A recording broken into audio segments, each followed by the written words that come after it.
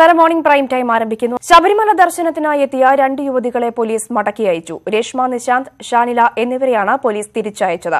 പുലർച്ചെ ദർശനത്തിനായി എത്തിയ ഇരുവരെയും പോലീസ് നിലയ്ക്കലിൽ തടഞ്ഞിരുന്നു. ഒരാഴ്ചയ്ക്കിടെ ഇത് 2ാം തവണയാണ് പോലീസ് ഇരുവരെയും മടക്കി അയക്കുന്നത്. ബുധനാഴ്ച മലകയറാനെത്തിയ ഇവരെ പ്രതിഷേധത്തെ തുടർന്ന് പോലീസ് നിർബന്ധിച്ച് തിരിച്ചിറക്കിയിരുന്നു. കൂടുതൽ വിവരങ്ങളുമായി പമ്പയിൽ നിന്നും സുർജിത്തും സന്നിധാനത്ത് നിന്ന് കിരൺ ബാബുവും ചേരുന്നു. ആദ്യം സുർജിത്തിലേക്ക് പോവുകയാണെങ്കിൽ, സുർജിത്ത്, എന്തായാലും ഇരുവരെയും പോലീസ് മടക്കി അയച്ചിരിക്കുന്നു. ഏറ്റവും പുതിയ വിശദാംശങ്ങൾ എങ്ങനെയാണ്?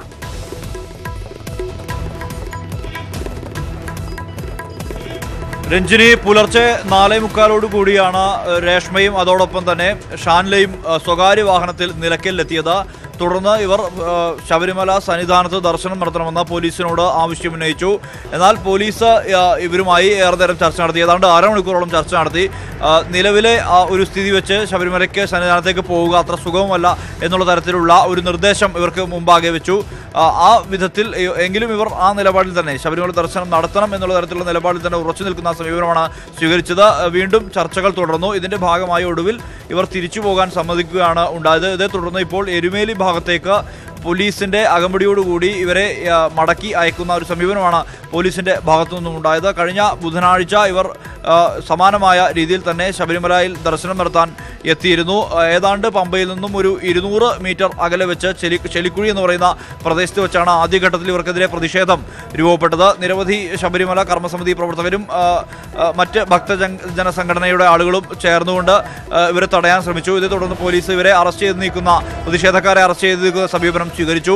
വീണ്ടും ഇവർ പിന്നീട് ഏതാണ്ട് 1 മണിക്കൂറോളം ആ സ്ഥിതി തന്നെ തുടർന്നു. പിന്നീട് കൂടുതൽ പ്രതിഷേധക്കാരെത്തി. ഇവരെ അതൊരു സംഘർഷാത്മകമായ അന്തരീക്ഷത്തിലേക്ക് വഴിമാറുന്ന ഘട്ടത്തിൽ ഇവരെ പോലീസ് ബലം പ്രയോഗിച്ച് താഴേക്ക് ഇറക്കുകയും പിന്നീട് പോലീസ് അകമ്പടിയിൽ തന്നെ മടക്കി അയക്കുകയുമാണ് ഉണ്ടായത്. സമാനമായ രീതിയിൽ തന്നെയാണ് ഇന്നും ഉണ്ടായത്. ഇന്ന് നിലവിൽ ഏതാണ്ട് 62,000 പേരാണ് ഇന്നലെ ശബരിമലയിലെ മുകളിലേക്ക് പമ്പയിൽ നിന്നും കയറിയിട്ടുള്ളത്.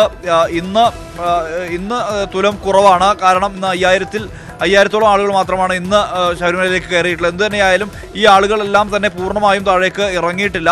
അതുകൊണ്ട് തന്നെ പ്രതിഷേധക്കാരും മുകളിൽ തമ്പടിക്കുന്നുണ്ട്. സ്വാഭാവികമായും അത് വലിയ രീതിയിൽ ഒരുപക്ഷെ ക്ഷേത്രത്തിനകത്തേക്ക് മുകളിലേക്ക് കയറാൻ ശ്രമിച്ചു കഴിഞ്ഞാൽ അത് വലിയ രീതിയിലുള്ള പ്രതിഷേധത്തിന് വഴിമാറും എന്നുള്ള സാധ്യത തന്നെയാണ് പോലീസ് മുന്നിൽ കാണുന്നത്. ഇതേ തുടർന്നാണ് നിലവിൽ അതൊരു ക്രമസമാധാന പ്രശ്നമായി ഉയരാനുള്ള സാധ്യതയുണ്ട് എന്നുള്ളത് കൊണ്ട് തന്നെയാണ് പോലീസ് ഇവരെ പിന്തിരിപ്പിക്കാനുള്ള നീക്കം നടത്തിയത്. ഇതേ തുടർന്ന് ഏതാണ്ട് ഒരു അരമണിക്കൂറോളം ഇവരുമായി പോലീസ് ചർച്ച നടത്തി. ഇതേ തുടർന്നാണ് ഇവർ തിരിച്ചു പോകാനുള്ള തീരുമാനത്തിലേക്ക് എത്തുകയും പിന്നീട് പോലീസ് അകമ്പടിയിൽ തന്നെ ഇവരെ 2 വാഹനങ്ങളിലായി തിരിച്ച് അയക്കുന്ന ഒരു സമീപനം പോലീസിന്റെ ഭാഗത്തു നിന്നും ഉണ്ടായത്. വലിയ അളവിലുള്ള പ്രതിഷേധം രൂപപ്പെടാനുള്ള സാധ്യത തന്നെയാണ് ഇത്തരത്തിൽ പോലീസിനെ പ്രേരിപ്പിച്ചത്. ഒരുപക്ഷെ ഈ മണ്ഡലകാലം അവസാനിക്കാൻ വേണ്ടി പോവുകയാണ്. അതിന്റെ അവസാന ഘട്ടത്തിലേക്ക്, അതായത് അവസാന നാളിലേക്ക് കടക്കുകയാണ്. സ്വാഭാവികമായും പ്രതിഷേധക്കാരും വളരെ വൈകാരികമായുള്ള രീതിയിലുള്ള പ്രതികരണത്തിലേക്ക് ഒരുപക്ഷെ പോകാനുള്ള സാധ്യതയുണ്ട്. കഴിഞ്ഞ തവണ അവർ ക്ഷേത്രദർശനത്തിനെത്തിയ ഘട്ടത്തിൽ ഈ പമ്പയ്ക്ക് സമീപം വെച്ചുകൊണ്ട് ഇവരെ തിരിച്ചു കൊണ്ടുപോകുന്ന ഘട്ടത്തിൽ ഇളനീർ കൊണ്ട് എറിയാനും ഉൾപ്പെടെയുള്ള നീക്കമുണ്ടായിരുന്നു. അത്തരത്തിൽ അക്രമോത്സുകമായ നിലയിലേക്ക് കാര്യങ്ങൾ മാറിയാൽ ഒരുപക്ഷെ സ്വാഭാവികമായും അത് വലിയ രീതിയിലുള്ള ഒരു പ്രശ്നത്തിലേക്ക് വഴിമാറും. അതുകൊണ്ട് തന്നെയാണ് പോലീസിന്റെ ഭാഗത്തു നിന്നും ഇവരെ മടക്കി അയക്കുക എന്നുള്ള സമീപനത്തിലേക്ക് പോലീസ് എത്തിയത്. ഏതാണ്ട് ഒരു അരമണിക്കൂറോളം ഇവരുമായി ചർച്ച നടത്തി കഴിഞ്ഞു. ആ ചർച്ചയ്ക്ക് ശേഷം ഒടുവിലാണ് ഇവരെ മടക്കി അയക്കുന്ന സമീപനം പോലീസിന്റെ ഭാഗത്തു നിന്നും ഉണ്ടായത്. രഞ്ജിനി, സുർജിത്ത്, ഒപ്പം തന്നെ ഇവർ നിലയ്ക്കൽ എത്തിയ ശേഷം മാത്രമാണോ പോലീസ് സുരക്ഷ ആവശ്യപ്പെട്ടത്, അതോ അതിനു മുമ്പ് തന്നെ സുരക്ഷ ആവശ്യപ്പെടുന്ന ഒരു സാഹചര്യമാണോ ഉണ്ടായിരുന്നത്?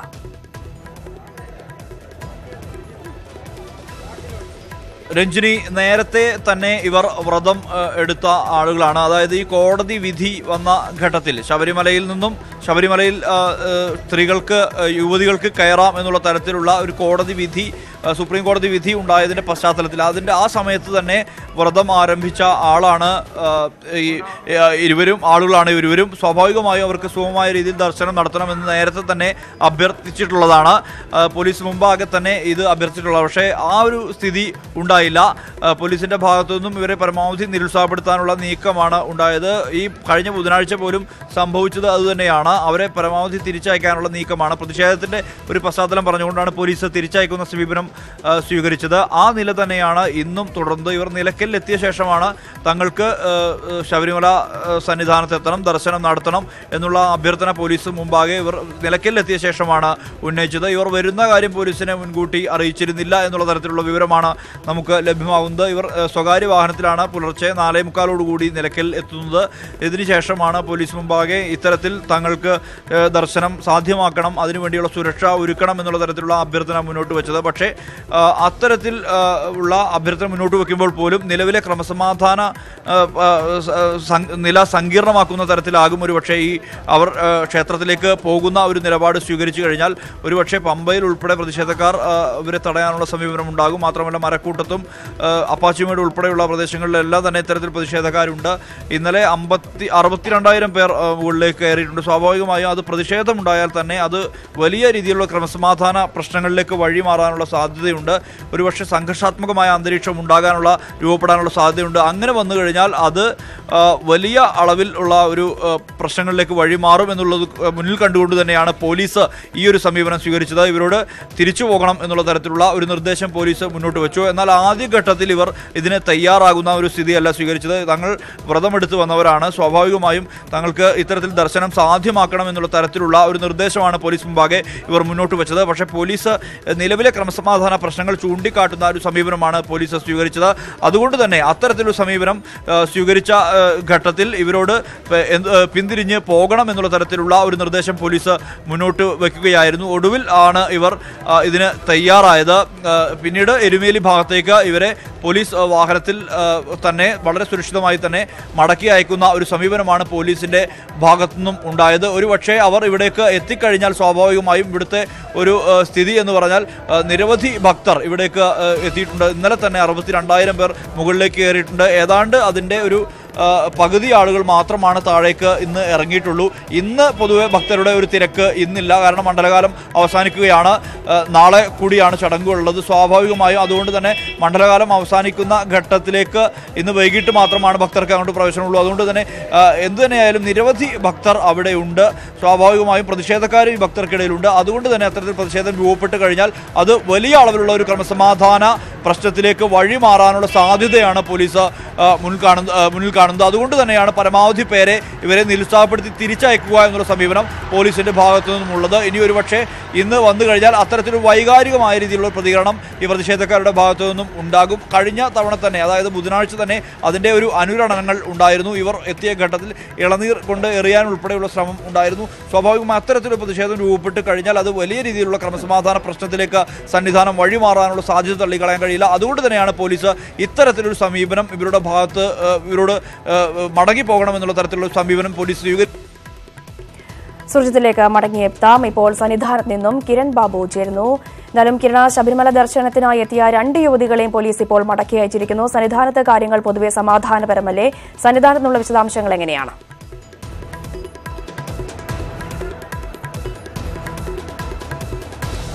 രഞ്ജിനി, സന്നിധാനത്ത് ഈ പ്രതിഷേധം ഏതെങ്കിലും തരത്തിൽ ബാധിച്ചിട്ടില്ല. സന്നിധാനത്തെ എല്ലാ ചടങ്ങുകളടക്കം, സന്നിധാനത്ത് ഭക്തർ ദർശനം നടത്തുന്നതടക്കം എല്ലാം സാധാരണ നിലയിൽ തന്നെയാണ് പോകുന്നത്. കഴിഞ്ഞ ദിവസവും ഏകദേശം 3-3.5 മണിക്കൂറോളം സമയം ഇത്തരം സംഘർഷമുണ്ടായ സമയത്തും സന്നിധാനത്ത് യാതൊരുവിധ മാറ്റങ്ങളും ഉണ്ടായിരുന്നില്ല. ആ സന്നിധാനത്തെ പ്രവർത്തനങ്ങളെല്ലാം അതേപടി തന്നെയാണ് പോയത്. പോലീസിൻ്റെ ഭാഗത്ത് ചില ജാഗ്രതകൾ എന്നതിനപ്പുറത്തേക്ക് ഏതെങ്കിലും തരത്തിൽ പോലീസ് വിന്യാസമോ അല്ലെങ്കിൽ പോലീസിൻ്റെ എണ്ണം കൂട്ടലോ ഭക്തരെ ഏതെങ്കിലും തരത്തിൽ നിയന്ത്രിക്കലോ അങ്ങനെ യാതൊന്നും തന്നെ സന്നിധാനത്ത് ഉണ്ടായിട്ടില്ല. സന്നിധാനത്ത് എങ്ങനെയാണോ മറ്റു ദിവസങ്ങളിലെല്ലാം ചടങ്ങുകൾ നടക്കുന്നത് അതേ രീതിയിൽ തന്നെയാണ് ഇപ്പോഴും നടക്കുന്നത്. സന്നിധാനത്ത് ഇന്ന് അവസാന ദിവസമാണ്. ഭക്തർക്ക് പ്രവേശിക്കാൻ കഴിയുന്നത് ഇന്ന് വൈകുന്നേരം 10 മണിക്ക് നട അടയ്ക്കുന്നത് വരെ മാത്രമാണ്. അതുകൊണ്ട് തന്നെ ഈ ഭക്തരെല്ലാവരും ആ ഒരു തിരക്കിലാണ്. ഇന്ന് പരമാവധി നേരത്തെ ദർശനം നടത്തുക, അല്ലെങ്കിൽ ചടങ്ങുകൾ പൂർത്തിയാക്കുക, അതിനുശേഷം മടങ്ങുക എന്നുള്ള ഒരു ലക്ഷ്യത്തിൽ തന്നെയാണ്. സന്നിധാനത്തെ അങ്ങനെ സാധാരണഗതിയിൽ നിലയ്ക്കലോ പമ്പയിലോ കഴിഞ്ഞ തവണ ഏകദേശം നീലിമലയിൽ വരെയാണ് അവരെത്തിയത്. ആ സമയത്തായിരുന്നു അവിടെ സംഘർഷവും അവിടെ പ്രതിഷേധവും അവരെ തടഞ്ഞു നിർത്തലും അവരെ മടക്കിയേക്കുകയും എല്ലാം ചെയ്ത്. അപ്പോഴും ഇവിടെ യാതൊരുവിധ മാറ്റവും ഉണ്ടായിരുന്നില്ല. ഇന്നത്തെ സ്ഥിതിയും തികച്ചും വ്യത്യസ്തമല്ല. അതുപോലെ തന്നെയാണ് സന്നിധാനത്തിൻ്റെ പ്രവർത്തനങ്ങളെല്ലാം ആ രീതിയിൽ തന്നെ നടക്കുന്നു. പോലീസിൻ്റെ ഭാഗത്തു നിന്ന് ഇത്തരമല്ല ഏതെങ്കിലും തരത്തിൽ ഇവിടെ ആരെങ്കിലും സംഘടിക്കുന്നുണ്ടോ ആ തരത്തിലൊരു ജാഗ്രതയുണ്ട്. അങ്ങനെ ഏതെങ്കിലും ഒരു വലിയൊരു സംഘടിച്ച് ഒരു സമരത്തിലേക്ക് സന്നിധാനത്ത് പോകാനുള്ള സാധ്യത പോലീസും കാണുന്നില്ല. ശരി കിരണ, സുർജിത്ത് തുടരുന്നുണ്ട് പമ്പയിൽ നിന്ന്. സുർജിത്ത്, കഴിഞ്ഞ തവണ ഈ രണ്ടുപേരും എത്തിയപ്പോൾ തന്നെ നീലിമലയിലടക്കം വലിയ രീതിയിലുള്ള പ്രതിഷേധങ്ങളാണ് നമ്മൾ കണ്ടത്. ഇത്തവണ നിലയ്ക്കലായാലും പരിസര പ്രദേശങ്ങളായാലും ഏതെങ്കിലും തരത്തിലുള്ള പ്രതിഷേധങ്ങൾ ഉണ്ടായിരുന്നു? അതുമായി ബന്ധപ്പെട്ട വിശദാംശങ്ങൾ എങ്ങനെയാണ്?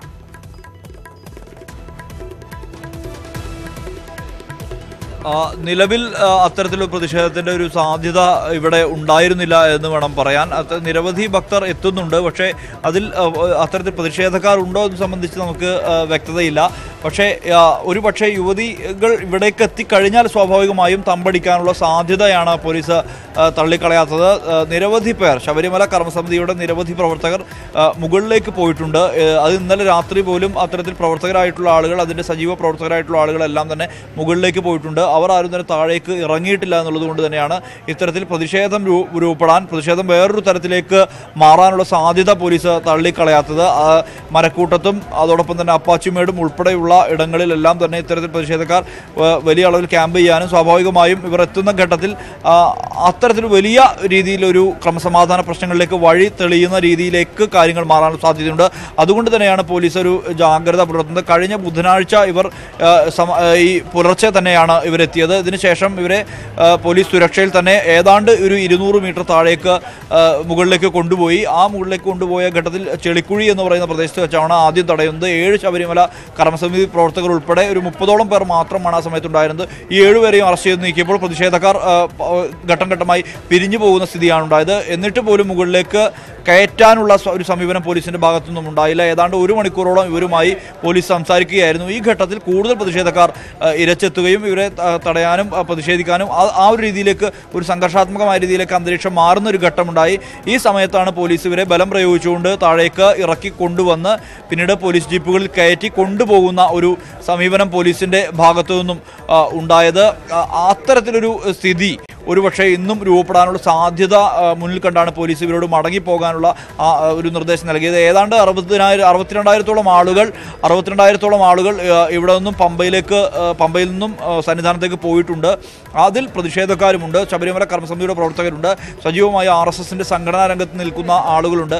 അത്തരത്തിലുള്ള ആളുകളെല്ലാം തന്നെ ഇത്തരത്തിൽ കൂട്ടമായി പ്രതിഷേധവുമായി എത്താനുള്ള സാധ്യതയുണ്ട് എന്നുള്ളത് കൊണ്ട് തന്നെയാണ് പരമാവധി പോലീസിന്റെ ഭാഗത്തു നിന്നും ഇവരെ നിരുത്സാഹപ്പെടുത്തുന്ന ഒരു സമീപനം ഉണ്ടായത്. എന്നാൽ ഇവർ പറയുന്നതാകട്ടെ തങ്ങൾ വ്രതമെടുത്തവരാണ്, സുപ്രീം കോടതി വിധി അനുസരിച്ച് എത്തിയവരാണ്, ഏതാണ്ട് 108 ദിവസമായി തങ്ങൾ വ്രതം തുടരുന്ന ആളുകളാണ്, ഈ വിധി വന്നതിന് തൊട്ടു പിന്നാലെ തന്നെ വ്രതം ആരംഭിച്ച ആളുകളാണ്, എന്തു തന്നെയായാലും മല ചവിട്ടിയേ തീരൂ എന്നുള്ള തരത്തിലുള്ള ഒരു നിലപാടാണ് ഈ ഷാനിലയും അതോടൊപ്പം തന്നെ രേഷ്മ നിശാന്തും പോലീസിനോട് സ്വീകരിച്ചത്. പക്ഷേ പോലീസ് വീണ്ടും ഇവരുമായി നിരവധി തവണ ചർച്ച നടത്തി. ഒടുവിൽ പോലീസിന്റെ നിർബന്ധ ബുദ്ധിയോട് കൂടി തന്നെയാണ് ഇവരെ മടക്കി അയക്കുന്ന ഒരു സമീപനം ഉണ്ടായത്.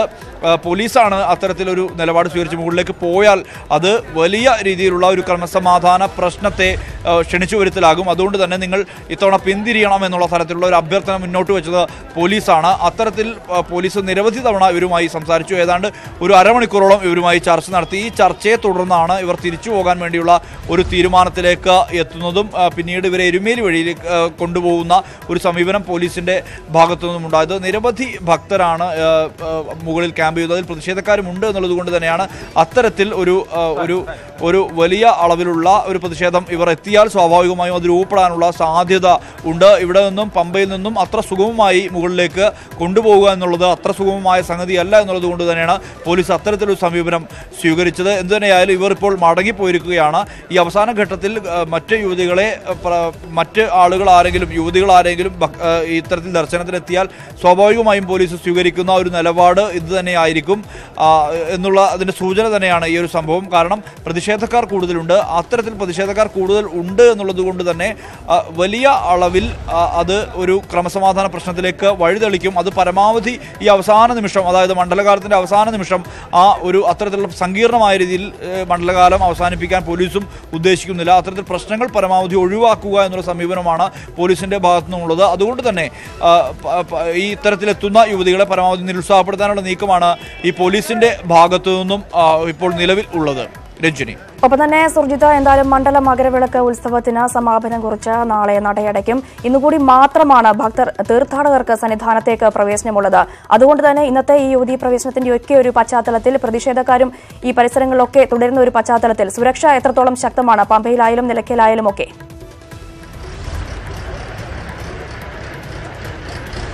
ഏതാണ്ട് 2700ഓളം പോലീസുകാരെ ഇവിടെ നിയോഗിച്ചിട്ടുണ്ട് സുരക്ഷയ്ക്കായി.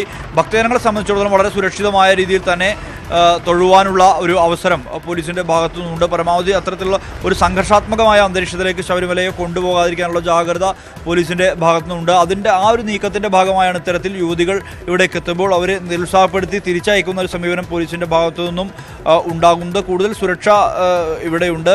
റാപ്പിഡ് ആക്ഷൻ ഫോഴ്സ് ഉൾപ്പെടെയുള്ള സംവിധാനങ്ങളെ ഉപയോഗിച്ചുകൊണ്ടുള്ള സുരക്ഷാ സംവിധാനങ്ങളെല്ലാം തന്നെ ഇവിടെ. സുർജിത്താണ് വിശദാംശങ്ങൾ നൽകിക്കൊണ്ടിരിക്കുന്നത്. ശബരിമല ദർശനത്തിനായി എത്തിയ 2 യുവതികളെ പോലീസ് മടക്കി അയച്ചു. രേഷ്മ നിശാന്ത്, ഷാനില എന്നിവരെയാണ് പോലീസ് തിരിച്ചയച്ചത്. പുലർച്ചെ ദർശനത്തിനായി എത്തിയ ഇരുവരെയും പോലീസ് നിലയ്ക്കലിൽ തടഞ്ഞിരുന്നു. ഒരാഴ്ചക്കിടെ ഇത് 2ാം തവണയാണ് പോലീസ് ഇരുവരെയും മടക്കി അയക്കുന്നത്. ബുധനാഴ്ച മലകയറാനെത്തിയ ഇവരെ പ്രതിഷേധത്തെ തുടർന്ന് പോലീസ് നിർബന്ധിച്ച് തിരിച്ചിറക്കിയിരുന്നു. വിശദാംശങ്ങളാണ് പമ്പയിൽ നിന്നും സുർജിത്തും സന്നിധാനത്ത് നിന്ന് കിരൺ ബാബു നൽകിയത്.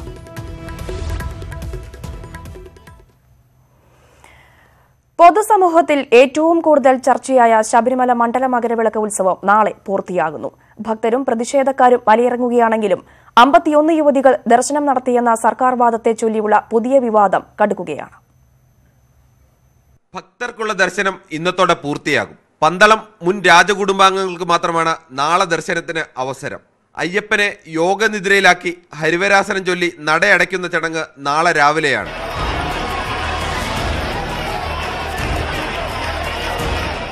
യുവതീ പ്രവേശനത്തെ ചൊല്ലിയുള്ള വിവാദങ്ങൾക്കും പ്രതിഷേധങ്ങൾക്കും നടുവിലാണ് മണ്ഡലകാലം നവംബർ 11 ആരംഭിച്ചത്. തർക്കവും പ്രതിഷേധവും കേരള അതിർത്തിയും കടന്നു. ഇതെല്ലാം ചേർന്ന് ഭക്തരുടെ എണ്ണം കുറച്ചപ്പോൾ നടവരവ് കുറഞ്ഞത് 100 കോടി. പ്രതിപക്ഷത്തെ 2 മുന്നണികളും ചില സമുദായ സംഘടനകളും സർക്കാരിനെതിരെ പ്രത്യക്ഷ സമരത്തിലേക്ക് നീങ്ങി. ഇതിന് പ്രതിരോധമായി മറ്റു ചില സമുദായ സംഘടനകളുടെ കൂടി സഹകരണത്തിൽ സർക്കാർ വനിതാ മതിൽ തീർത്തു. RSS നിയന്ത്രണത്തിലുള്ള ശബരിമല കർമ്മസമിതിയുടെ നേതൃത്വത്തിൽ യുവതികൾ വന്നാൽ തടയാൻ ടേൺ വച്ച് പ്രതിഷേധക്കാരെ സന്നിധാനത്തെത്തിച്ചു. ഇതിനിടയിലും 3 യുവതികൾ ദർശനം നടത്തി. യുവതീ ദർശനം മുഖ്യമന്ത്രി സ്ഥിരീകരിച്ചതിനു പിന്നാലെ തന്ത്രി നടചാരി ശുദ്ധിക്രിയ നടത്തി. ഈ വിഷയത്തിൽ ദേവസ്വം ബോർഡിന്റെ നോട്ടീസിനുള്ള മറുപടിക്ക് കൂടുതൽ സമയം ആവശ്യപ്പെട്ടിരിക്കുകയാണ് തന്ത്രി. നാമജപം എന്ന പേരിൽ സന്നിധാനത്തെ മാധ്യമങ്ങളുടെ ഓഫീസിനു മുന്നിൽ ദിവസവും പ്രതിഷേധ കൂട്ടായ്മ നടന്നു. ഒടുവിൽ 51 യുവതികൾ ദർശനം നടത്തിയെന്ന സർക്കാർ വാദം ശബരിമല വിവാദത്തെ കൂടുതൽ കടുപ്പിക്കുന്നതിനിടയിലാണ് മണ്ഡല മകരവിളക്ക് കാലം പൂർത്തിയാകുന്നത്. ശബരിമലയുടെ ചരിത്രത്തിലെ ഏറ്റവും സംഘർഷഭരിതമായ ഒരു മണ്ഡല മകരവിളക്ക് കാലമാണ് പടിയിറങ്ങുന്നത്. കേസ് പരിഗണിക്കുന്ന തീയതി സുപ്രീം കോടതി നീട്ടിവെച്ചതോടെ വിവാദങ്ങൾ പടിയിറങ്ങാൻ ഇനിയും കാലമെടുക്കുമെന്ന് വ്യക്തം. Cameraman നിതിനൊപ്പം R Kiran Babu, news 18 Sannidhanam. വിവാദങ്ങളിൽ മുങ്ങിയ ശബരിമലയിൽ നടവരവിൽ 100 കോടിയുടെ കുറവ്. 36.27% കുറവാണ് മൊത്തത്തിൽ ഉണ്ടായത്. വരുമാനക്കുറവ് സർക്കാർ പരിഹരിക്കുമെന്നാണ് ദേവസ്വം ബോർഡ് പറയുന്നത്. ദേവസ്വം ബോർഡ് കണക്കിൽ നടവരവിൽ ഇതുവരെ ഉണ്ടായ കുറവ് 99.02 കോടി രൂപ. മണ്ഡലകാലത്താകെയും മകരവിളക്ക് കാലത്ത് ജനുവരി 16 വരെയുമുള്ള കണക്കാണിത്. ഇനി 4 ദിവസത്തെ കണക്കുകൂടി വരാനുണ്ട്. വരുമാനം കഴിഞ്ഞ വർഷം 273 കോടി, ഈ വർഷം 174.07 കോടി. കുറവ് മകരവിളക്ക് കാലത്ത് 36.7 കോടി, മണ്ഡലകാലത്ത് 62.32 കോടി. കഴിഞ്ഞ വർഷം മകരവിളക്ക് കാലത്ത് 18 ദിവസത്തിൽ 99.74 കോടി രൂപ ലഭിച്ചപ്പോൾ ഇക്കുറി 63 കോടി രൂപ മാത്രം. മകരവിളക്ക് ദിവസത്തെ വരവിൽ മാത്രം 67 ലക്ഷത്തിന്റെ കുറവ്. ഈ ദിവസങ്ങളിൽ കാണിക്കയിനത്തിൽ മാത്രം കുറഞ്ഞത് 7.82 കോടി രൂപ. വരുമാനത്തിലെ കുറവ് സർക്കാർ പരിഹരിക്കുമെന്ന പ്രതീക്ഷയാണ് ദേവസ്വം ബോർഡിന്റേത്. കേരളത്തിൽ പിണറായി വിജയൻ മുഖ്യമന്ത്രിയായിട്ടുള്ള ഗവൺമെന്റാണ് അതിനുള്ള ഗ്യാരണ്ടി. ആ പൈസയുടെ പ്രശ്നത്തിൽ എന്തെങ്കിലും ദോഷമുണ്ടായി കഴിഞ്ഞാൽ ഗവൺമെന്റ് ആ പ്രശ്നം പരിഹരിക്കും എന്ന് അദ്ദേഹം ഉറപ്പു പറഞ്ഞിട്ടുണ്ട്. യുവതീ പ്രവേശന വിവാദം, ശബരിമലയിലെ പ്രതിഷേധം, നിരോധനാജ്ഞ തുടങ്ങിയ കാരണങ്ങളാൽ ഭക്തരുടെ എണ്ണത്തിലുണ്ടായ കുറവാണ് നടവരവിനെ ബാധിച്ചത്. ശബരിമലയിലെയും ശബരിമല റൂട്ടിലെയും കച്ചവടക്കാർക്കുള്ള നഷ്ടത്തിന്റെ കണക്ക് വേറെയാണ്. നടവരവിലെ കുറവിന് കണക്കുണ്ട്. ഭക്തരുടെ എണ്ണം കുറഞ്ഞത് കേരളത്തിനാകെ ഉണ്ടാക്കിയ സാമ്പത്തിക നഷ്ടത്തിന് കൃത്യമായ കണക്കില്ല. സാധാരണ നിലയിൽ ഭക്തർ എത്തുമായിരുന്നെങ്കിൽ അവർ ഇവിടെ ചിലവഴിക്കുന്ന ദിവസങ്ങളിൽ ചിലവാക്കുമായിരുന്ന തുക കൂടി കണക്കാക്കുമ്പോൾ നഷ്ടത്തിന്റെ ഗ്രാഫ് കുത്തനെ മേലേക്കുയരും. സന്നിധാനത്ത് നിന്നും cameraman നിധിനൊപ്പം R Kiran Babu, news 18.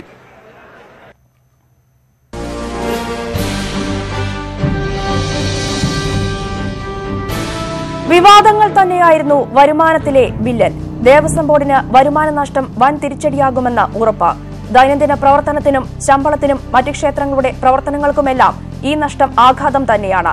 വരുമാനം കുറഞ്ഞാൽ സഹായിക്കുമെന്ന മുഖ്യമന്ത്രിയുടെ ഉറപ്പ് പാലിക്കപ്പെടുമോ? ശബരിമലയിലെ വരുമാന നഷ്ടം എങ്ങനെ പരിഹരിക്കും എന്ന ചോദ്യമാണ് ന്യൂസ് അജണ്ട മുന്നോട്ട് വയ്ക്കുന്നത്. ഈ വിഷയത്തിൽ പ്രേക്ഷകർക്കും പ്രതികരിക്കാം. വിളിക്കേണ്ട നമ്പർ 0471661581. 7:30 മുതൽ പ്രേക്ഷകർക്കും ഈ വിഷയത്തിൽ പ്രതികരിച്ചു തുടങ്ങാം.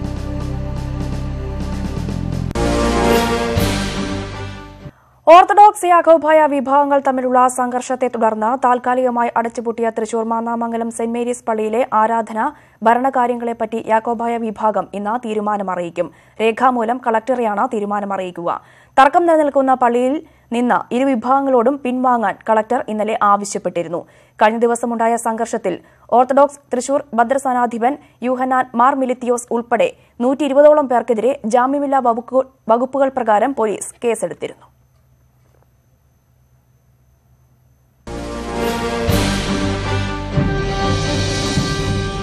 ജില്ലാ കളക്ടറുടെ കർശനമായ നിലപാടാണ് മാന്നാമംഗലം പള്ളിത്തർക്കം അയവുവരുന്നതിലേക്ക് നയിച്ചത്.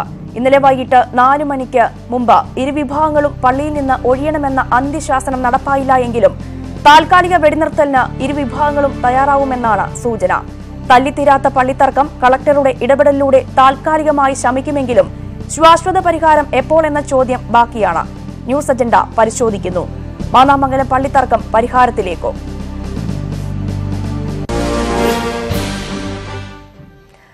ലോക്സഭാ തെരഞ്ഞെടുപ്പിന് മുന്നോടിയായി ബംഗാൾ മുഖ്യമന്ത്രി മമതാ ബാനർജിയുടെ നേതൃത്വത്തിൽ നടത്തുന്ന പ്രതിപക്ഷ പാർട്ടികളുടെ ബിജെപി വിരുദ്ധ റാലി ഇന്ന് കൊൽക്കത്തയിൽ നടക്കും. കോൺഗ്രസ് ഉൾപ്പെടെ 14 പ്രതിപക്ഷ പാർട്ടികൾ ഒരുമിക്കുന്ന ഐക്യ ഇന്ത്യൻ റാലിക്ക് കോൺഗ്രസ് അധ്യക്ഷൻ രാഹുൽ ഗാന്ധി നേരിട്ട് പിന്തുണ പ്രഖ്യാപിച്ചിട്ടുണ്ട്. സമാജ്വാദി പാർട്ടി നേതാവ് അഖിലേഷ് യാദവ്, DMK നേതാവ് MK സ്റ്റാലിൻ, ഡൽഹി മുഖ്യമന്ത്രി അരവിന്ദ് കെജ്രിവാൾ അടക്കമുള്ളവർ റാലിയിൽ പങ്കെടുക്കും. കൊൽക്കത്തയിലെ ബ്രിഗേഡ് പരേഡ് ഗ്രൌണ്ടിൽ നടക്കുന്ന റാലിയിൽ നിന്ന് CPM ഉൾപ്പെടെയുള്ള ഇടതു പാർട്ടികൾ പങ്കെടുക്കുന്നില്ല.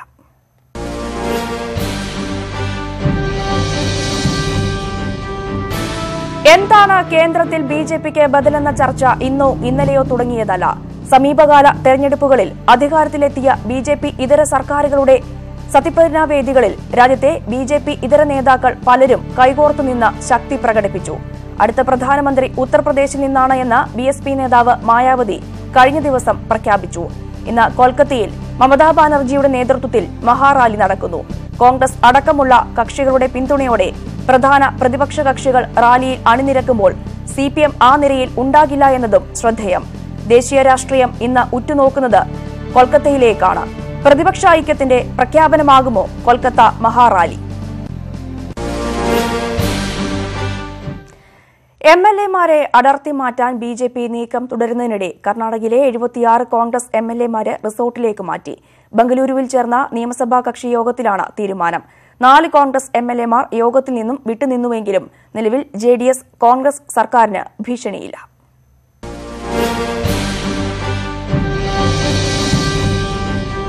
നാളുകളായി കർണാടകത്തിൽ തുടരുന്ന രാഷ്ട്രീയ നാടകം ഏതാണ്ട് അവസാനിക്കുകയാണ്. HD കുമാരസ്വാമി നയിക്കുന്ന JDS കോൺഗ്രസ് സർക്കാരിന് തൽക്കാലം ഭീഷണി ഒഴിവായി.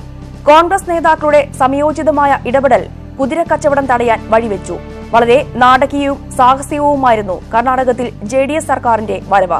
പൊതു തെരഞ്ഞെടുപ്പിന് മുമ്പ് തെക്കേ ഇന്ത്യയിലെ ഒരു സംസ്ഥാനത്തെങ്കിലും അധികാരം പിടിക്കാനുള്ള BJP ശ്രമം ഇക്കുറിയും കർണാടകത്തിൽ പരാജയപ്പെടുത്തുകയാണ്. കർണാടകയിലെ രാഷ്ട്രീയ പ്രതിസന്ധിക്ക് താൽക്കാലിക പരിഹാരമായോ?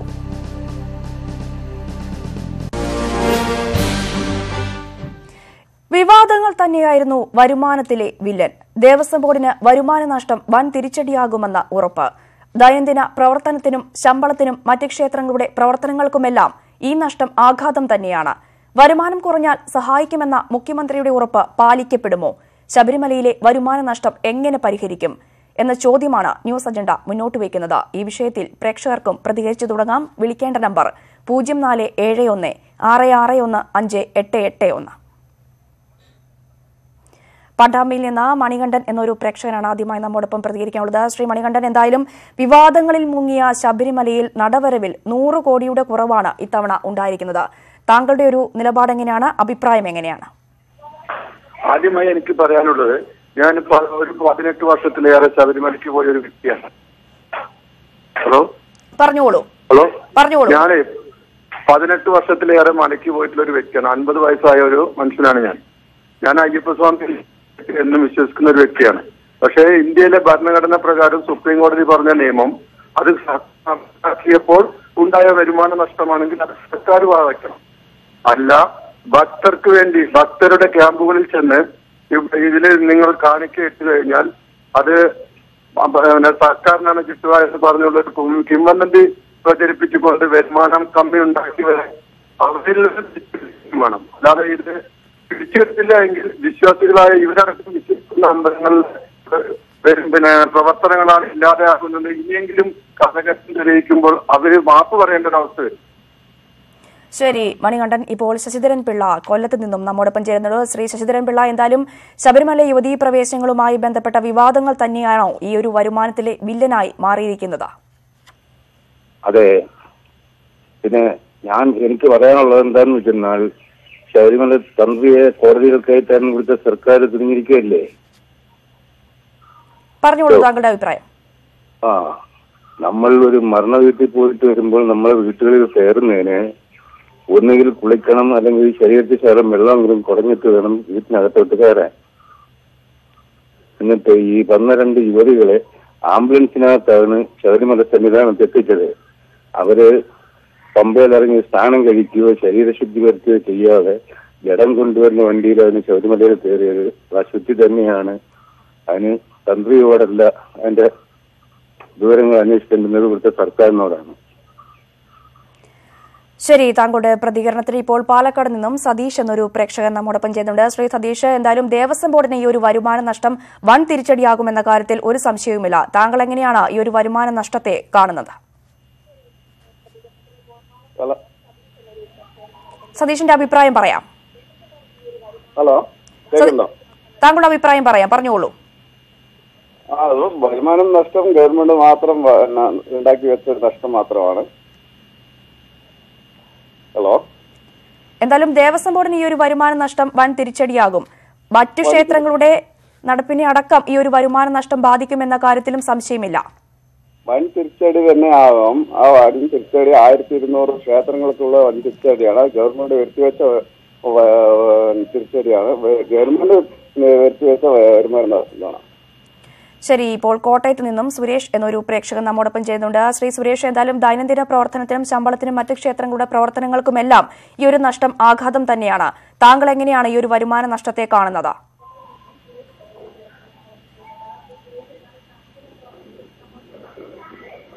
സുരേഷ്, കേൾക്കാമെങ്കിൽ? ഹലോ, തീർച്ചയായും. അതായത് ഈ ശബരിമലയിൽ ഇങ്ങനെ ഒരു വിഷയം ഉണ്ടായത് അത് നമ്മുടെ വളരെ വരുമാന നഷ്ടം മാത്രമല്ല, അതൊരു ഭയങ്കര ഒരു ആചാരത്തിൻ്റെതും കൂടെ ഒരു വിഷയമുണ്ട്. ഞാൻ ഇതിനകത്ത് എന്റെ ഒരു കാര്യം പറയുന്നത്, ഈ സുപ്രീം കോടതി ഇങ്ങനെ ഒരു വിധി, നമ്മൾക്ക് ഇന്ത്യയുടെ ഭരണഘടനാ ഒരു വിധി പറഞ്ഞെങ്കിലും ഈ മതപരമായും ആചാരപരമായ കാര്യങ്ങളിൽ ഒരു കാരണവശാൽ സുപ്രീം കോടതി ആയിക്കൊള്ളും ഇതൊരു നമുക്കൊരു നമ്മുടെ മനസ്സിൽ ഇപ്പൊ നമുക്ക് ഒരു മനസ്സിലൊരു വികാരത്തോടു കൂടി നിൽക്കുന്നത്, ഈ ശബരിമലയിലേക്ക് സ്ത്രീകൾ കയറിയില്ല എന്നുകൊണ്ട് ഒന്നും സംഭവിക്കാൻ പറ്റില്ല. സ്ത്രീകൾക്ക് കയറാം. 10 വയസ്സിനും 50 വയസ്സിനും താഴെയുള്ള സ്ത്രീകൾ, മുകളിലുള്ള 10 വയസ്സിന് താഴെ 50 വയസ്സിന് മുകളിലുള്ള സ്ത്രീകൾക്ക് കയറാം. അവർക്ക് കയറുന്നതിന് യാതൊരുവിധ കുഴപ്പമില്ല. പക്ഷെ അതൊരു ഭരണഘടനാപരമായ സമത്വം ശബരിമലയിലല്ല നമ്മൾ കാണിക്കുന്നത്. ഇതൊരു മതേതര സങ്കല്പമാണ്. മതേതരത്തിന്റെ ലോകത്തേക്കുള്ള കാഴ്ചപ്പാടാണ് ശബരിമലയും ശാസ്താവും കാര്യങ്ങളും. അത് സുപ്രീം കോടതിയുടെ ഈ വിധി പരിശോധിക്കുകയും ഒരു കാരണവശാൽ ഒരു വികാരം, ഒരു വലിയൊരു വികാരം, അതായത് ഈ സമൂഹത്തിൽ ഒരു വലിയൊരു വികാരം മരണപ്പെട്ടിരിക്കുകയാണ്. ഇതൊരു വികാരം എന്ന് പറഞ്ഞാൽ നമുക്കാർക്കും പറയാൻ പറ്റില്ല. നമുക്ക് മാനസികമായിട്ട് ശബരിമലയെ കുറിച്ച് ഓർക്കുമ്പോൾ സങ്കടവും വളരെ വിഷമവും. അതുകൊണ്ട് ഒരു കാരണവശാൽ ശബരിമലയിൽ സ്ത്രീകൾ കയറാൻ പാടില്ല. അത് കാലോചിതമായിട്ട് നടന്നു വരുന്ന കാര്യമാണ്. അതിൽ ഈ സർക്കാരിൽ നിന്നും സർക്കാർ ഇപ്പോൾ കാണിക്കുന്ന ഈ തിരക്ക് ഒരു വീഴ്ചയാണ് അവരുടെ. അതിൻ്റെ ഒന്നും ആവശ്യമില്ല. അതതിന്റെ സമാധാനപരമായി സുപ്രീം കോടതി 22-ാം തീയതി ഒരു ഇത് പറഞ്ഞിട്ടുണ്ട്. ആ 22-ാം തീയതി അത് പുനഃപരിശോധനാ ഹർജിയിൽ തീരുമാനമാകുന്നിടം വരെ ഇപ്പൊ നടന്നുകൊണ്ടിരിക്കുന്ന ശബരിമല ഈ പെണ്ണുങ്ങൾക്ക് എഴുതി നടത്തിക്കൊണ്ടിരിക്കുന്ന ആഭാസപരമായ കാര്യങ്ങൾ ഒരു കാരണവശാൽ സർക്കാർ പോലീസും പ്രോത്സാഹിപ്പിക്കുന്നതെന്നാണ് വ്യക്തിപരമായ അഭിപ്രായം.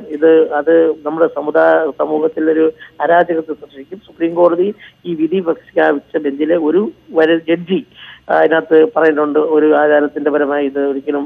ശരി സുരേഷ്, ഇപ്പോൾ ഗുജറാത്തിൽ നിന്നും വിശ്വനാഥൻ എന്നൊരു പ്രേക്ഷകൻ നമ്മോടൊപ്പം ചേരുന്നുണ്ട്. ശ്രീ വിശ്വനാഥൻ, എന്തായാലും ഈ മണ്ഡല മകരവിളക്ക് കാലത്തെ നടവരവിൽ ശബരിമലയിലെ നടവരവിൽ 100 കോടിയുടെ കുറവാണ് ഇത്തവണ ഉണ്ടായിരിക്കുന്നത് എന്നാണ് ദേവസ്വം ബോർഡിന്റെ ഒരു കണക്ക്. താങ്കൾ എങ്ങനെയാണ് ഈ ഒരു വരുമാന നഷ്ടത്തെ കാണുന്നത്?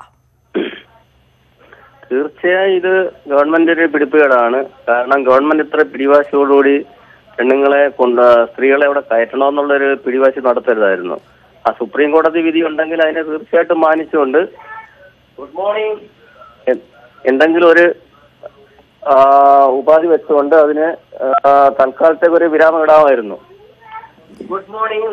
ശരി വിശ്വനാഥൻ, ഇപ്പോൾ വർക്കലിൽ നിന്നും ജയലക്ഷ്മി എന്നൊരു പ്രേക്ഷക നമ്മോടൊപ്പം ചെയ്യുന്നുണ്ട്. ജയലക്ഷ്മിയുടെ അഭിപ്രായം എങ്ങനെയാണ്? എന്റെ അഭിപ്രായം എന്ന് പറഞ്ഞാൽ ഞങ്ങള് ശബരിമല എന്ന് പറഞ്ഞാൽ എനിക്ക് 46 വയസ്സാണ്. എനിക്ക് പോണമെന്ന് ആഗ്രഹമില്ല. കാരണം എന്താന്ന് വെച്ചാൽ ഞങ്ങൾ ഭക്തരുടെ കൂടെയാണ്. കാരണം ഞങ്ങൾക്ക് 50 വയസ്സ് കഴിഞ്ഞതിന് ശേഷം മാത്രം ഞങ്ങൾക്ക് അയ്യപ്പനെ കണ്ടാൽ മതി എന്നാണ് ഞങ്ങളുടെ ആഗ്രഹം. അപ്പൊ ഞങ്ങളുടെ ഭക്തരുടെ ഭാഗത്ത് നിന്ന് ഈ പിണറായി സർക്കാർ ഞങ്ങളോട് കാണിക്കുന്ന ഏറ്റവും വലിയ ചതിവാണ് ഇത്. അതുകൊണ്ട് പിണറായി സർക്കാർ ഞങ്ങൾക്ക് വേണ്ടി ഈ ഇങ്ങനെയുള്ള പ്രശ്നങ്ങളൊന്നും ഉണ്ടാക്കാതെ ഞങ്ങളെ എങ്ങനെയെങ്കിലും ഭക്തരുടെ ഭാഗത്ത് നിന്ന് സംരക്ഷിക്കണമെന്ന് മാത്രമേ പറയാനുള്ളൂ. ശരി, ഇപ്പോൾ എറണാകുളത്ത് നിന്ന് ഉണ്ണിത്താൻ എന്നൊരു പ്രേക്ഷകൻ നമ്മോടൊപ്പം ചേരുന്നുണ്ട്. ശ്രീ ഉണ്ണിത്താൻ, താങ്കൾ എങ്ങനെയാണ് ഈ ഒരു വരുമാന നഷ്ടത്തെ കാണുന്നത്? നമസ്കാരം. ഈ വരുമാന നഷ്ടം നമ്മുടെ പറഞ്ഞോളൂ. ഇത് കേരള ഗവൺമെന്റ് വരുത്തിവെച്ച ഒരു നഷ്ടം തന്നെ. അപ്പൊ പ്രളയം പോലെ ഒരു ഇവർ തന്നെ സൃഷ്ടിച്ചെടുത്ത ഒരു നഷ്ടമാണിത്. ഇത് നഷ്ടം മാത്രമല്ല, കേരളത്തിനാകെ അപമാനകരമായിട്ടിരിക്കും. മറ്റു സ്റ്റേറ്റുകളിലൊക്കെ നമ്മളിപ്പോ കാണുന്നത് വളരെ ദുഃഖത്തോടെയാണ് കാണുന്നത്. ഇത്രയും നമ്മൾക്ക് താഴോട്ട് പോകരുതായിരുന്നു. ഒരു 95% സ്ത്രീകളും ഇതിനെ അനുകൂലിക്കുന്നില്ല. എന്തിനീ ഗവൺമെന്റ് ഇങ്ങനെ കാണിക്കുന്നു? വരുമാന നഷ്ടം, അപമാനം, കേരളത്തിന്റെ ദൈവത്തിന്റെ നാടെന്ന് പറഞ്ഞവർക്കെല്ലാം ഒരു ശാപമായി മാറിയിരിക്കുന്നു ഈ ഒരു കാരണം കൊണ്ട്.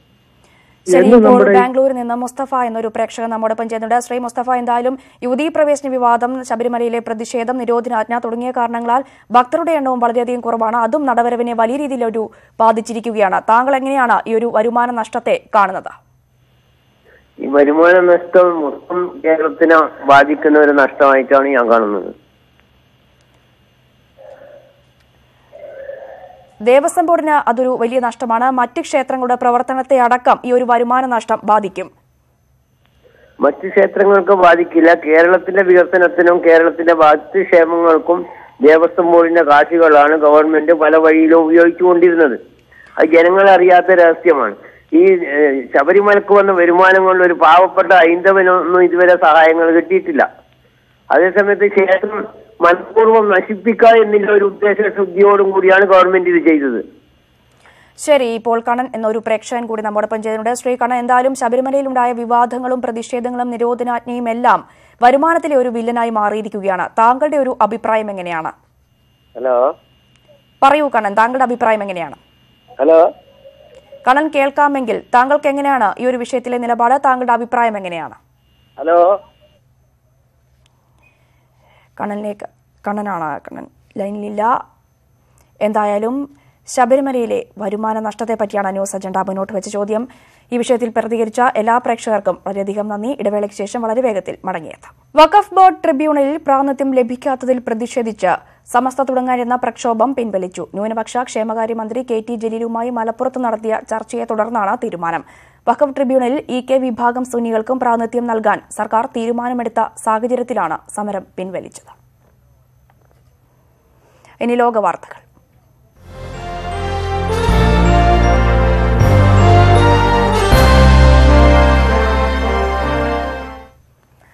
യുഎസ് പ്രസിഡന്റ് ഡൊണാൾഡ് ട്രംപും വടക്കൻ കൊറിയൻ ഭരണാധികാരി കിം ജോങ് മുന്നുമായി അടുത്ത മാസം അവസാനത്തോടെ വീണ്ടും കൂടിക്കാഴ്ച നടത്തും. വൈറ്റ് ഹൌസാണ് ഇത് സംബന്ധിച്ച വാർത്ത പുറത്തുവിട്ടത്. കഴിഞ്ഞ വർഷം സിംഗപ്പൂരിൽ ട്രംപും കിമ്മും തമ്മിൽ നടത്തിയ ആദ്യ കൂടിക്കാഴ്ച ചരിത്രത്തിൽ ഇടം നേടിയിരുന്നു.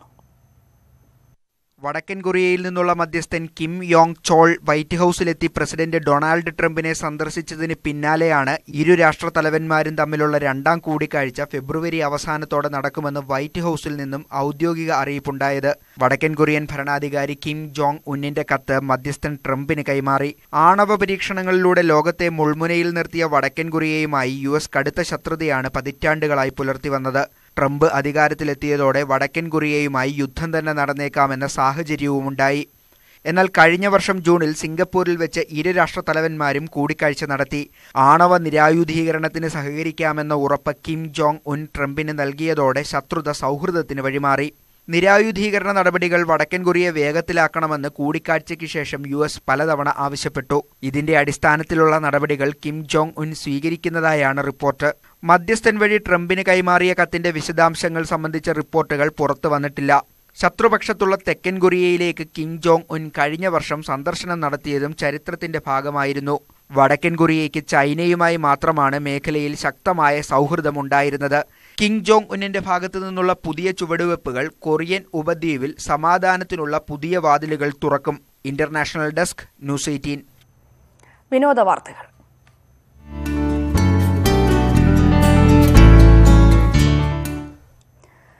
കാളിദാസ് ജയറാമും ഐശ്വര്യലക്ഷ്മിയും പ്രധാന വേഷങ്ങളിലെത്തുന്ന ചിത്രം അർജന്റീന ഫാൻസ് കാട്ടൂർ കടവിന്റെ ഓഡിയോ പ്രകാശനം കൊച്ചിയിൽ നടന്നു. കുഞ്ചാക്കോ ബോബനും ജോജു ജോസഫും ചേർന്നാണ് ഓഡിയോ CD പ്രകാശനം ചെയ്തത്. ആട്, അലമാര എന്നീ ചിത്രങ്ങൾക്കു ശേഷം മിഥുൻ മാനുവൽ സംവിധാനം നിർവഹിക്കുന്ന ചിത്രമാണ് അർജന്റീന ഫാൻസ് കാട്ടൂർ കടവ്. ചിത്രത്തിൽ 30ഓളം യുവതാരങ്ങളും അണിനിരക്കുന്നുണ്ട്.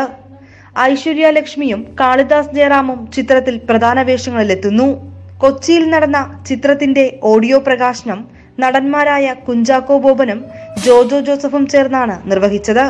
ഒരു കൂട്ടം പുതിയ ആൾക്കാർ, സംവിധായകനും അതുപോലെ തന്നെ തിരക്കഥാകൃത്തുകള് ഈ സിനിമയിലൂടെ മലയാള സിനിമാ രംഗത്തേക്ക് വരികയാണ്. അപ്പൊ അവരെയും ഒരു നല്ല സിനിമ നമുക്കെല്ലാവർക്കും ലഭിക്കട്ടെ എന്ന് ആത്മാർത്ഥമായിട്ട് പ്രാർത്ഥിക്കുന്നു. വ്യത്യസ്തമായ പ്രമേയവുമായി എത്തുന്ന ചിത്രത്തിൽ ഏറെ പ്രതീക്ഷയുണ്ടെന്ന് താരങ്ങൾ. ഭയങ്കര ഹാപ്പി ആയിരിക്കുന്നു, എക്സൈറ്റഡ് ആയിരിക്കുന്നു. ഒരുപാട് സന്തോഷമുണ്ട്. നിങ്ങൾക്ക് എല്ലാവർക്കും ഇഷ്ടപ്പെടുമെന്ന് വിചാരിക്കുന്നു ഈ സിനിമയും ഇതിലെ പാട്ടുകളും. ചിത്രത്തിലെ ചില രംഗങ്ങൾ സത്യനന്ദിക്കാടുമൊത്തുള്ള തന്റെ ചിത്രങ്ങളെ ഓർമ്മപ്പെടുത്തിയെന്ന് നടൻ ജയറാം. ഇതിൽ കണ്ടിട്ടുള്ള വിഷ്വൽസ് എല്ലാം തന്നെ ഒരുപക്ഷെ മഴവിൽക്കാവലി പോലത്തെ സിനിമകളിൽ അല്ലെങ്കിൽ ആ ടൈമിൽ ഉണ്ടായിരുന്ന ഒരുപാട് സിനിമകളിൽ ഞാൻ അഭിനയിച്ച പോലെ എനിക്ക് തോന്നിയ വിഷ്വൽസ് ആയാലും ബാക്കിയെല്ലാം. ഹരിനാരായണന്റെ വരികൾക്ക് ഗോപി സുന്ദറാണ് സംഗീതം നൽകിയിരിക്കുന്നത്. വിജയ് യേശുദാസാണ് ചിത്രത്തിൽ ഗാനങ്ങൾ ആലപിച്ചിരിക്കുന്നത്. ന്യൂസ് 18 കൊച്ചി.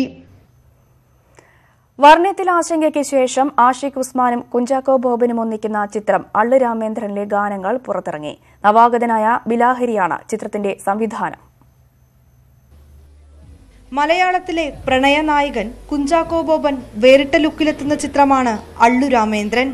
നവാഗതനായ ബിലഹരിയാണ് ചിത്രത്തിന്റെ സംവിധാനം നിർവഹിച്ചിരിക്കുന്നത്.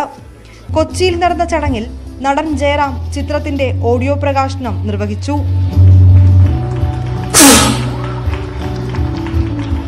എല്ലാം കൊണ്ടും ഒരുപാട് സന്തോഷകരമായ ഒരു വേദിയാണ്. പിന്നെ ഇപ്പോൾ ലോഞ്ച് ചെയ്ത അള്ളു രാമേന്ദ്രൻ തീർച്ചയായിട്ടും 100% വിജയമാവട്ടെ എന്ന് മനസ്സുകൊണ്ട് പ്രാർത്ഥിക്കുന്നു. ഹരിനാരായണന്റെ വരികൾക്ക് ഷാൻ റഹ്മാനാണ് സംഗീതം നൽകിയിരിക്കുന്നത്. വ്യത്യസ്തമായ ലുക്കിലാണ് അള്ളു രാമേന്ദ്രനായി ചിത്രത്തിൽ കുഞ്ചാക്കോ ബോബൻ എത്തുന്നത്. മലയാള സിനിമയിലെ ഒരു കൂട്ടായ്മയുടെ സൗഹൃദത്തിന്റെയും ഒരു തെളിവായിട്ട്, ഒരു സന്തോഷ നിമിഷമായിട്ട് ഈ ഒരു മുഹൂർത്തം കുറിക്കപ്പെടട്ടെ എന്ന് ആത്മാർത്ഥമായിട്ട് പ്രാർത്ഥിക്കുകയാണ്. അപർണ ബാലമുരളി, കൃഷ്ണശങ്കർ, ചാന്ദിനി ശ്രീധരൻ തുടങ്ങിയവരും ചിത്രത്തിൽ പ്രധാന വേഷങ്ങളിലെത്തുന്നുണ്ട്. ആഷിഖ് ഉസ്മാനാണ് ചിത്രം നിർമ്മിച്ചിരിക്കുന്നത്. ന്യൂസ് 18 കൊച്ചി.